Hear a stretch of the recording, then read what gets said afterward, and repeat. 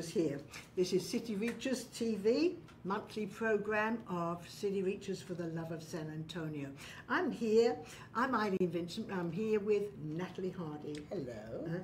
And Natalie and I have been working in this ministry for a long time. But do you know it's industry? Just 21 years ago in June, we had our very first meeting of City Rearchers, our first prayer meeting. Just hear me, the first meeting we had. Continue with prayer for the rest of our days. So prayer is very much at the heart and the center of this ministry. And we had our very first meeting, and not like any other normal prayer meeting, because, you know, I just phoned the church and I said, do you think we can come to your church and have a prayer meeting on Saturday morning? And could we just pray for the city there?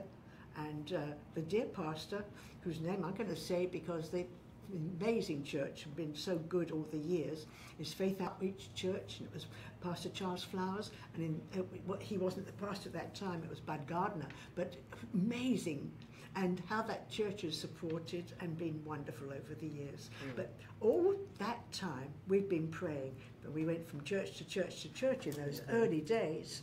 But you know, as the ministry has grown and as prayer increased and as prayer begins to shift the darkness, as these things have taken place, so the ministry has enlarged and has taken on different areas of activity. We began with a vision, and the vision was for transformation in our city.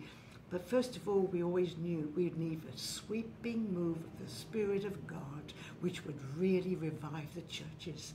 And Natalie came on board just so many years ago now, about 18 years ago. It'll be 19 this year. 19 years this year. And since then, we've been working together.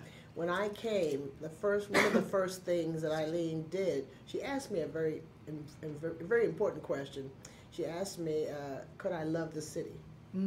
Could I love San Antonio? And no one had ever asked me anything quite like that before. And my measured response was, yes, I love what God loves. And I know He loves San Antonio, so I love San Antonio.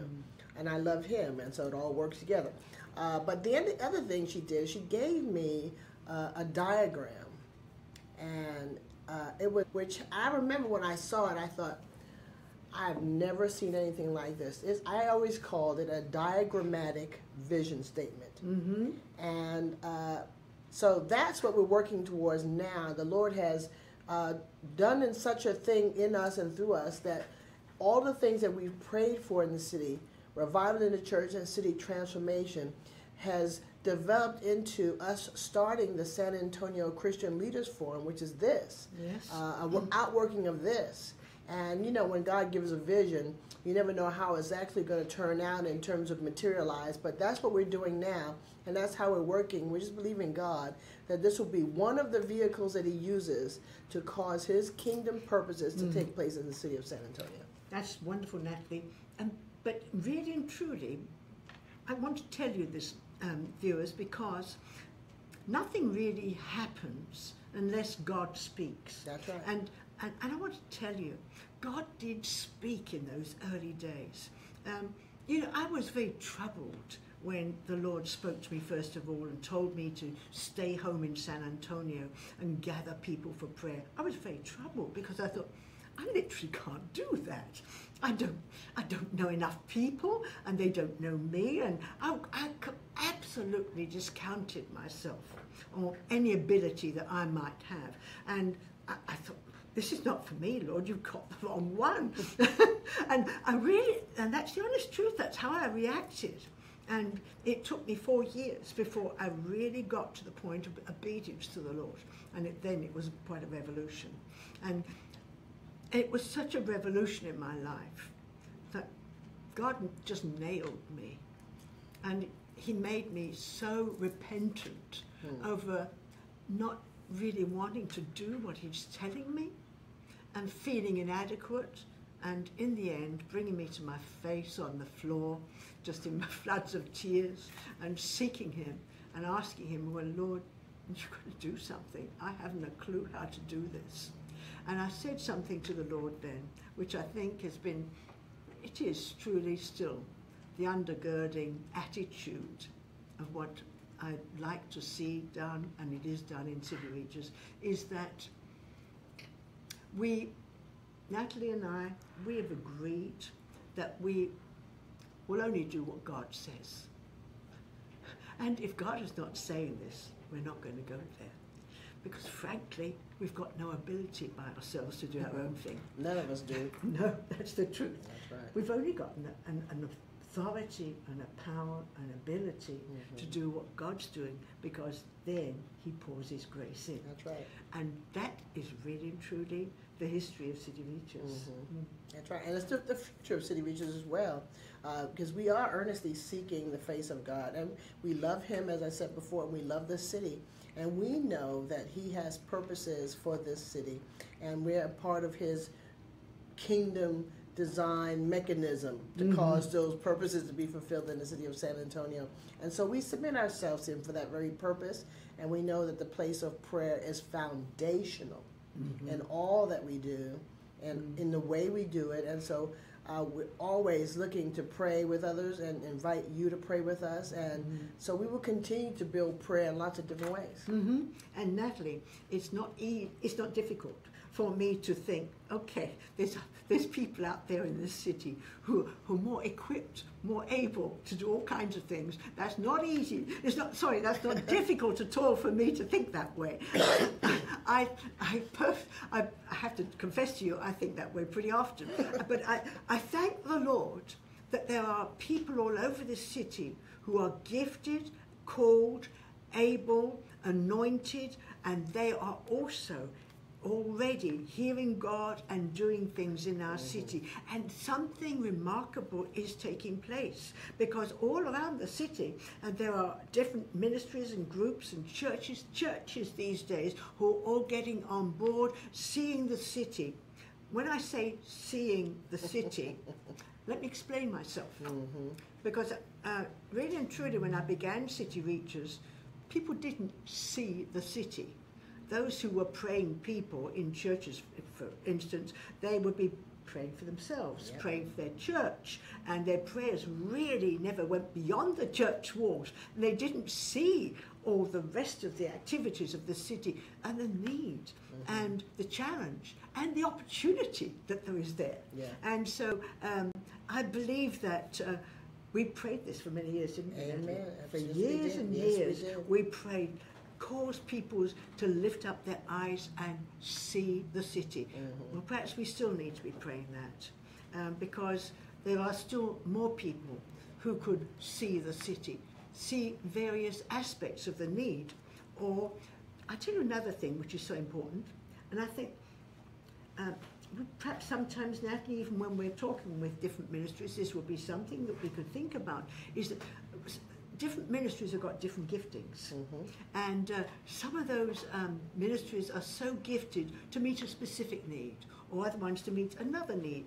And so somehow the Lord has given us eyes to see the city, and like for here, the city, the whole thing, and all these different aspects of the city. And you see, whether it's talking about churches, or whether it's talking about pastors in prayer, or businesses, or all kinds of things, creative arts and education, whatever it is, there are people who are able and gifted, God appointed. Amen. To do something. And God gifted. They're called by God for that purpose. That's what he's skilled them in. And it's a joy to see them recognizing and seeing the body of Christ recognize that there are people who are called and anointed by God to work in those areas outside of the local church, as part of the local church, the impact of the local church. And it's the kingdom of God. That's what it is. It's the kingdom of God advancing. And I agree with that, because you see, the church, the pastoral church is within its four walls, yes, but the church in action has to go beyond those four walls. And we always considered our ministry, City Reachers, here for the love of San Antonio as the church in action. Amen. This is it. We're not part of the church. This is what the church does. It reaches a city. That's right. And it prays for a city, and it activates a city in whatever way it can. And our efforts perhaps are small, but what they are, we've given them to God, and that He can multiply But them. as I think I might have already said, our efforts are part of the whole. Yes. There's no one person, there's no one church, there's no No. one ministry that is everything. No. We all, by God's design, are unique and different. We all have different skills and abilities and emphases. And the Lord expects us, I think, to come together and be united as one body, as one church in a city, so that we can together impact that city for the glory of God. And so that's part of our calling in the city, is to help people to find that place of connection, because we are a networking ministry as well. We've connected people, and we continue to do that, of all kinds of things that they are doing, that we've connected, put people together. We've got things going on right now to that end, but that's part of what we're doing. And we're always going to do that, because we recognize that we as one ministry can't do it all. We might see it all to some extent, but we can't do it all. It's good to have it on a diagram. Maybe it's not for us to do, but it's certainly for us to champion, and we are championing it through this work here. Yes, lovely. And that's so true. But you see, we're championing, we pray, and you can pray for us. We're praying that we're championing the purpose of God for the city. Exactly. The will of God for this city. Exactly. Let me just tell you one thing. When, in the very early days, when I was seeking God, what on earth do you want me to do? And how on earth will this happen? He gave me visions of what He would actually do.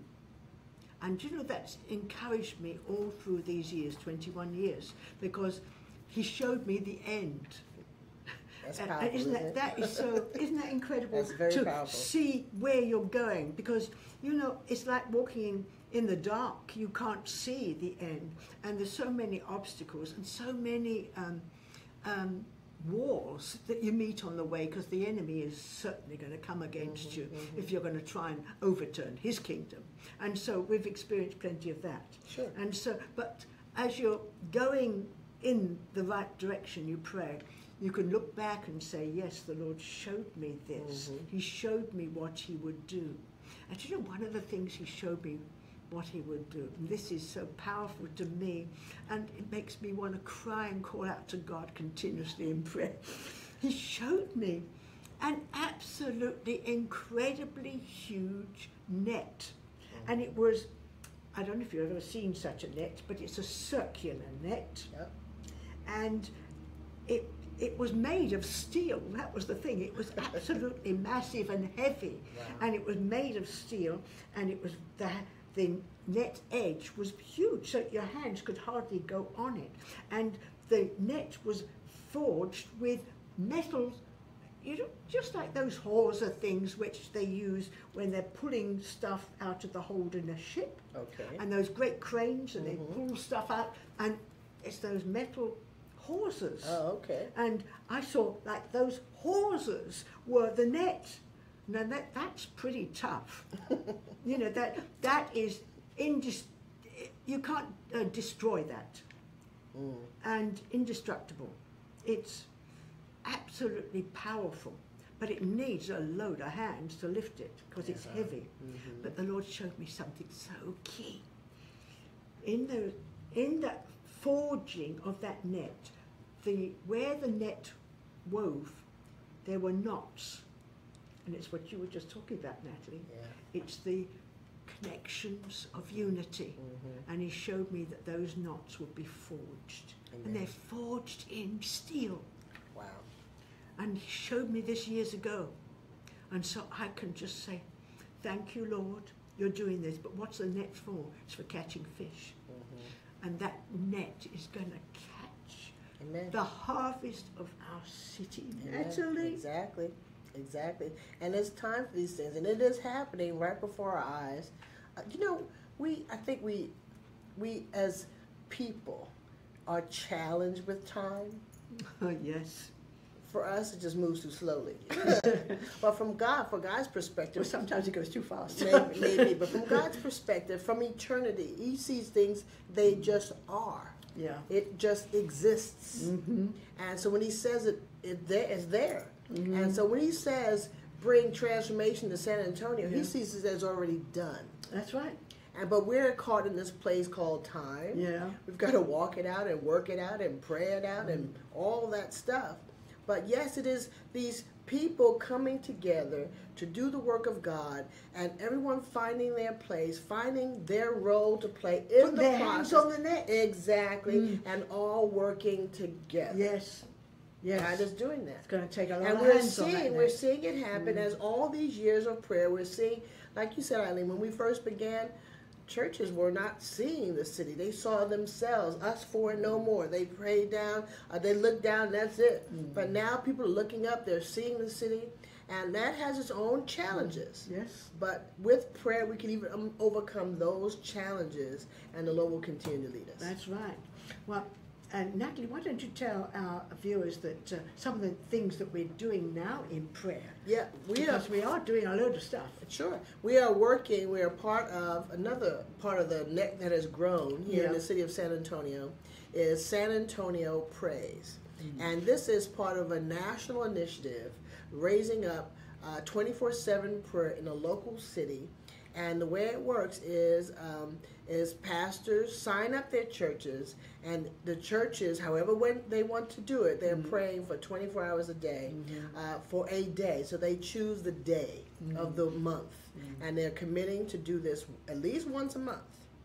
And it's phenomenal. And so, and if it's a small church, they can pray for 12 hours and share that 24-hour prayer with another church. Yep. It's awesome. And they can do it any way they want. So what we have decided to do as a group is to bring all of the churches that have signed up thus far for a night of prayer and worship. And this is coming up tonight of a night of united prayer. I'm going to show this image to you, and it's probably going to come up on the screen while I'm talking. And it is going to be on Sunday, August 18th at 6 o'clock at the Restoring Church. How about that for a name? No, that's the a good Restoring name. Church, located at 8308 Fredericksburg Road, 78229, not far from where we're recording today. And we're inviting you to come as we worship and as we pray. And it's going to be done in a unique way, in a way that will stimulate you and urge you on to the things of God. So we're inviting you to come as an individual, as a church, pastors if you're watching. Bring your churches, bring your church, and be a part of this. Another thing that we're doing is not going to come up on your screen, I don't think, but every month, on the first Monday of the month, we have something called Marriage Monday. And we pray with the San Antonio Marriage Initiative. And we are doing this, and we have seen God do something amazing. One of the things that He has done is He has caused the divorce rate to go down in the city. And you might think, okay, well, people aren't getting married. Well, that's not true. The marriage rate is going up, which is awesome. Yeah. So the marriage rate is going up and the divorce rate is going down. And that's because of a group of people, different ministries, different churches even, working together in this area of marriage. And so we're part of that as we're praying with them and for them and encouraging God to use them, encouraging the city to see what God is doing. And so they're working with, even believe it or not, divorce attorneys. It's amazing what God is doing. And so it's just amazing what God is doing in this whole arena to turn the divorce rate in the city of San Antonio. It is quite incredible. And that's expanded and expanded in its reach, and the numbers of people involved and the churches involved is just incredible. And it's easy. If you want to be involved, just go to the City Reachers website. You'll see some information there on it. Go to our Facebook page. You'll see some posts on that. Yes. And it's just easy. It's a call-in number. You call that number and just join the prayer that's going on at that time, and we cry out And together. it's just half an hour. Absolutely. Yes, half an hour prayer. So it's wonderful. Yep. And I was thinking the other day, and I was just thinking that, this is something that has really helped in seeing this whole need for strong marriages and strong families to be established in our city. It's been really, I believe, just this half-hour prayer once a month of united hearts and passion to see this thing. Lord, I just feel it's done wonders. I do too. And I must admit, Natalie, I've been thinking about other aspects of life in this city, which could do with a half-an-hour prayer once a month, you know, because God answers prayer, and we believe prayer undergirds everything. We do. And God hears us and he changes things. And we've seen that change come. And I just want to thank the Lord. But we've got a few minutes left. Just a few minutes left. I just would like to just say to you that if we're going to be praying like this, there is a prime thing that we require. And it is persistence in our praying life. Oh, yes. We need to know how to stay in that place of prayer. You know, Natalie talked about David's Tabernacle, and you know that's happening all over the world, as well as happening here in the city, and you know, as people come together to pray, praise the Lord for it. But you see, as these churches are praying in the city, and as all these things are taking place with different groups praying, we've had citywide prayer a few times. We've got citywide prayer coming up. We've got an occasion when we're going to invite leaders of prayer to come together. Now, if you are a leader of prayer and you think you would like to be invited to such a meeting, well, I want to tell you, just call our phone number, call our office here, and we will talk with you and let you know what's going to be happening, because we want to see the leaders of prayer all across the city. Let them be encouraged. Let us pray together. Let us hear what God's saying collectively, because I believe we can move those powers of darkness as we collectively come together and hear the Lord. You know, the most important thing, Natalie, is this hearing the Lord. Amen. And because we can pray and pray, but we need to be persistent in that place of prayer. And I want to encourage you there. Encourage you that it's not about praying the same thing again and again. It's hearing what God's saying. And if you hear him, it's like you go the next step in prayer. And so your persistence is not necessarily doing the same thing again and again, but it's moving towards a target. Absolutely. And you may not see the target or the goal. You may not actually see it clearly. But I want to say to you that you need to be able to just continue persistently in the place of prayer. Absolutely. And so if you would like to be part of that group who come together and are a prayer leader, we're inviting prayer leaders, well then call our office 210-558-0755. Natalie, you say it again. 210-558-0755. We're going to have a good time when we do that. Absolutely. And I think it's going to be excellent. And I think there we will learn something about the hows of persistence in prayer. Because most of the folks in this city who have been prayer leaders, they've been at it a long time. Oh, yes. And I'm concerned they shouldn't be discouraged, because it's easy to get discouraged in the place of prayer. Absolutely. Come on, we don't see what we want to see, as you said, in the time when we expect it. And sometimes we have to wait too long. Sometimes it seems, but you know, I was just thinking about Elijah. And you know, that man, incredible. You know, he goes to Ahab and said, it's not going to rain for 3 years at my word. And then as he walks, and that's it. And then, but I'm quite sure that he wasn't sitting on his hands for the next 3 years. So, exactly. I'm totally sure, though he went through many, many hardships, he was praying. He was believing God. He was staying there. He was hearing the Lord. He knew when to get up and go. He was probably praying for Ahab. He was probably praying for Ahab. He was. I'm sure he was. Absolutely. And he was praying for all those people in the nation, and even those prophets of Baal. That's right. I'm sure he was. That's right. Because he had left the nation. He'd gone to live elsewhere because there was nothing left there, and he was being hounded. But, you know, he was an amazing man of God. Oh, yes. But even when the answer came, there on Mount Carmel, we know what happened. Yeah. And then he went and he said, the rain's coming. And you know the story. I know the story. And he said to his assistant, watch with me, which is important too. Watch with me. So he's praying, and he says, do you see the cloud? Is it cloudy yet? Do you see any sign that God is answering this prayer? And the servant comes back and says, I don't see anything. There's nothing happening. He says, well, check again, check again, check again. And according to the scriptures, he told him that 7 times. 7 times.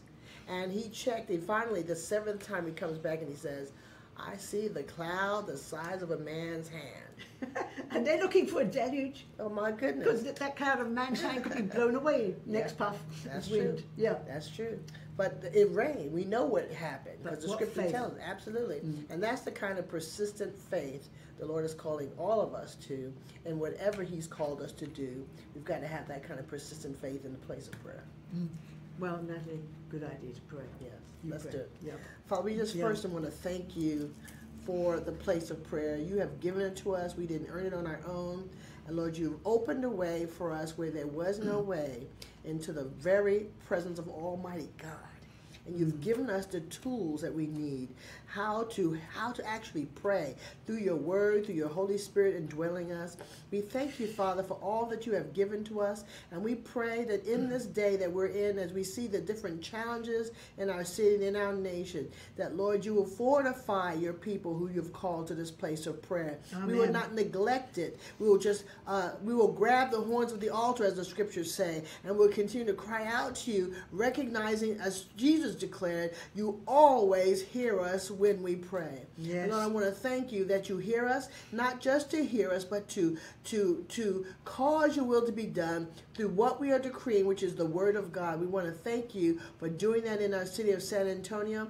And as we do this, Lord God, we will have that sweeping move of God that you showed to Eileen years ago. We're going to have it in the city of San Antonio. Yes, we thank you that you're going to do that because you are faithful to your own word. We thank you for that in Jesus' name. Hallelujah. And Father, I want to thank you that you encourage those who pray. Yes. I thank you do that. I thank you, Lord, that even in times when it seems as if we're just sitting there looking to see if a cloud is appearing, that even so, there's something you do in our spirits which cause us to stay there in that place where we're waiting. Yes, we're waiting and we're expecting.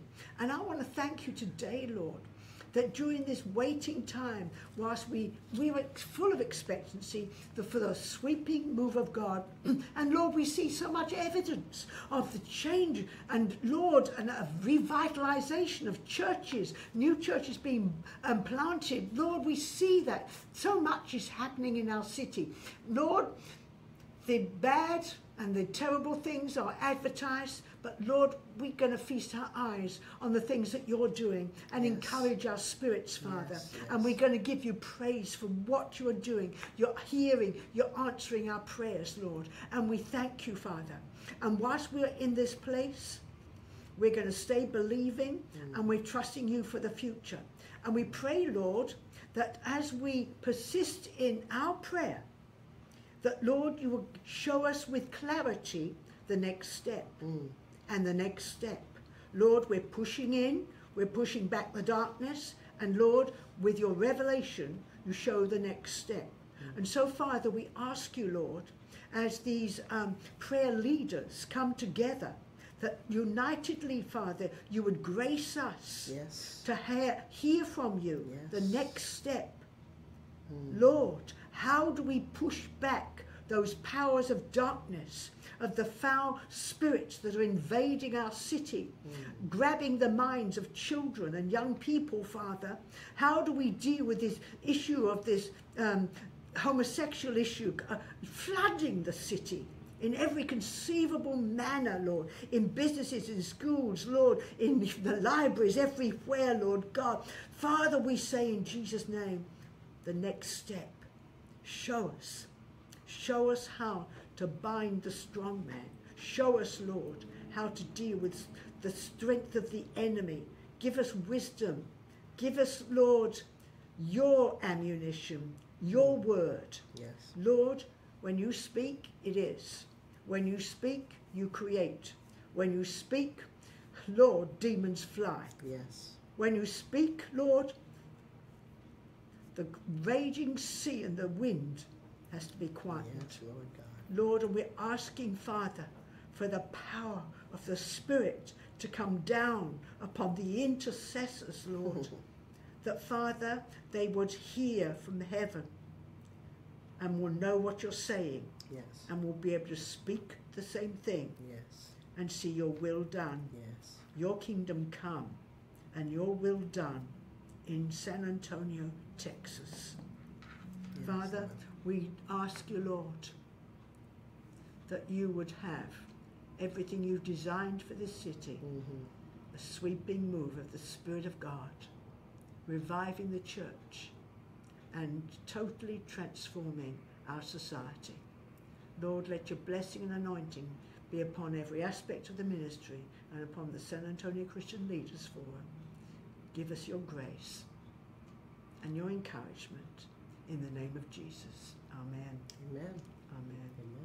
Amen. Amen. Well, bless you today for watching with us and listening with us.